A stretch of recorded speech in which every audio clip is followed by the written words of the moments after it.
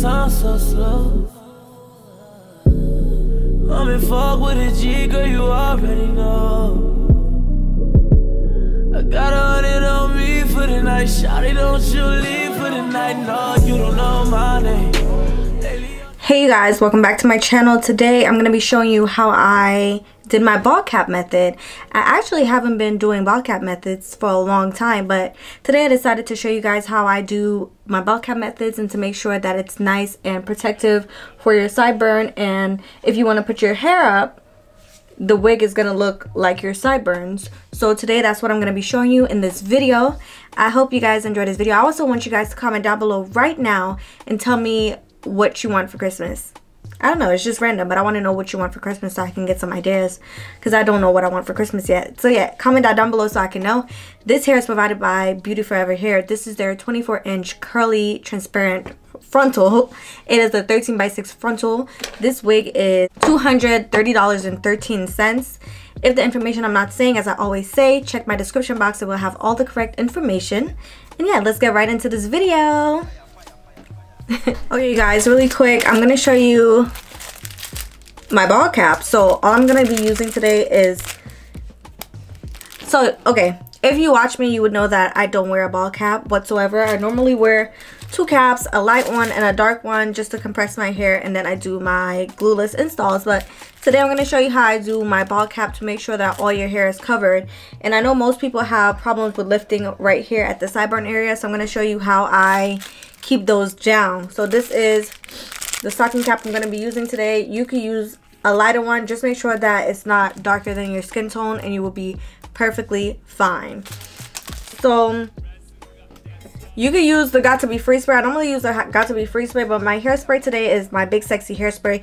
You do not need to get this. I just can't find my Got To Be Free spray. So yeah, the adhesive, my Ghost Bond XL looks like this. You could get it from no, I'm not sure. I think it's Hair Diagram.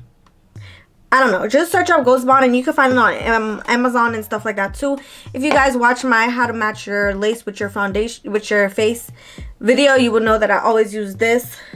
This is my Ruby Kisses 3D Face Creator two-sided foundation. It looks like this.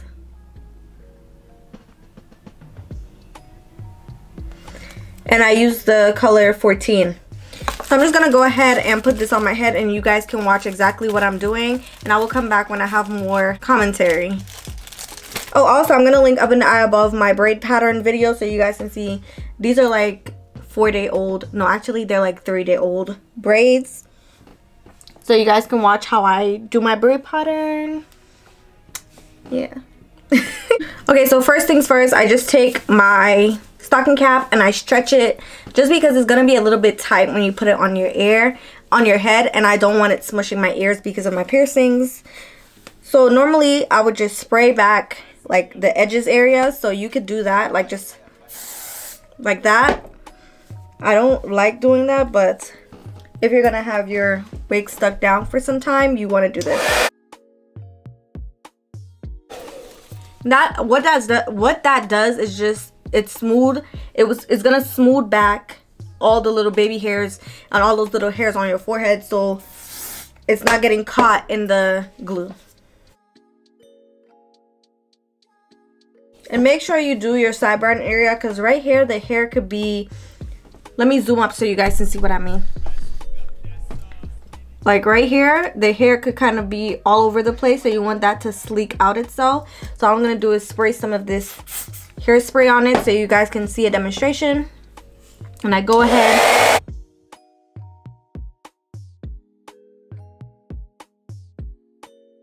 and that basically smooths the hair up and not have it like all wild and stuff. It just helps you make sure that that hair is smooth right there. So I'm gonna do the same thing to this side.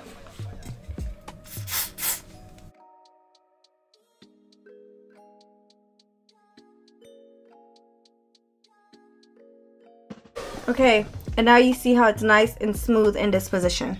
So now I'm gonna just pull down my cap over my head like so, and I'm going to use my scissors to cut off my ear tabs. Not my ear tabs, but my ear hole.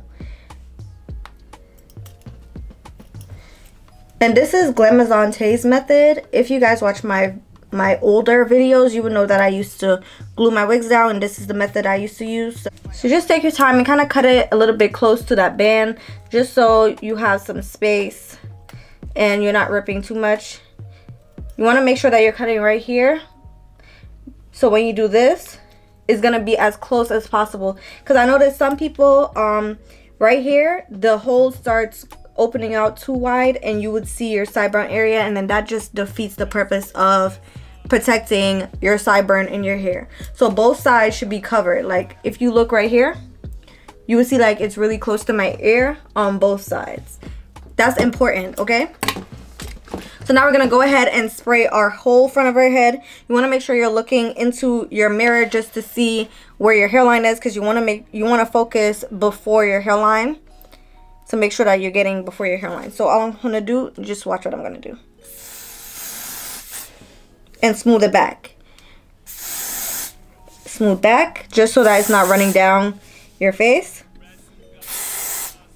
And over here is the most important part, so spray quite a bit on the side. That's important.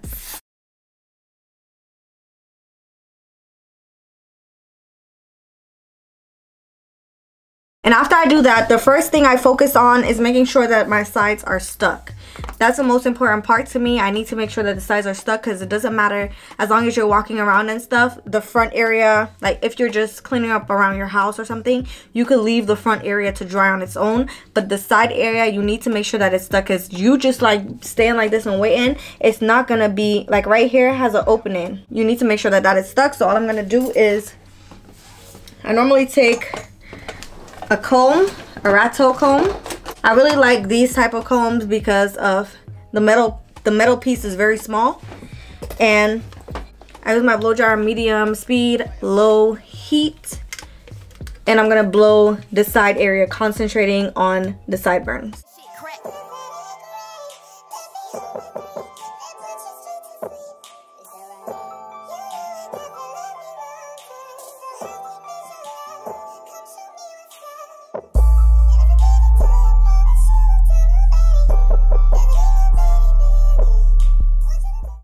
And then it should be like smushed to your head. It's pretty dry. Okay, so now I'm gonna go in with my foundation. I'm using just a regular foundation brush, and I'm dipping it in, like I'm pushing it into the foundation, and I'm going ahead and I'm pressing it onto the front area. You don't need to put it on the whole thing, just make sure you have it on the front area. That's the most important part. And you could do it a little bit before the hairline, just to make sure that when you cut off that lace, you don't have to go back in with foundation, okay? And make sure you get the sideburn area too, like right here, because you're gonna see that in your wig. That's really important that you do that.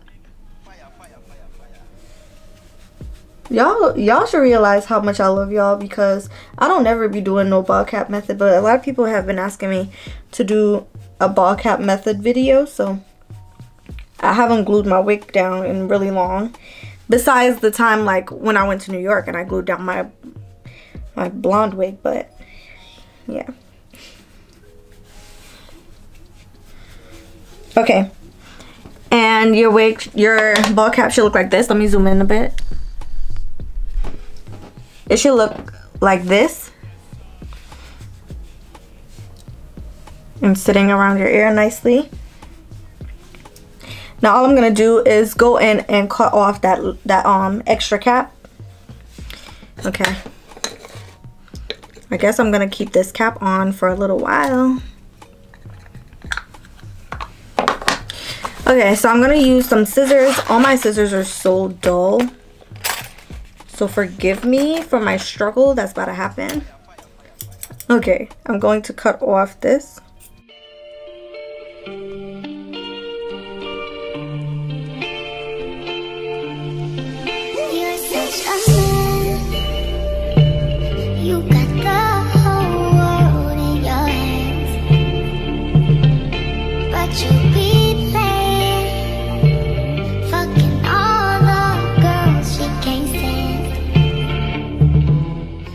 And this is how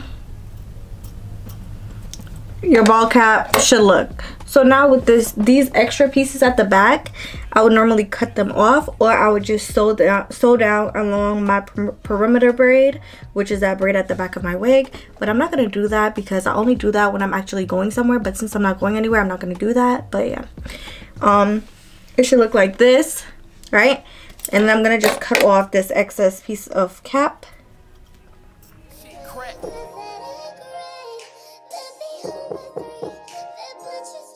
Okay.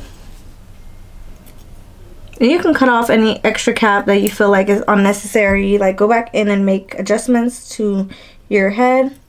Okay, so this is how my cap looks. It's nice and seamless. Make sure you have some space right here, so you will have space to glue, because don't cut off too much of the cap because you don't want to accidentally cut it and then you cut off your hair. But your cap should look like this,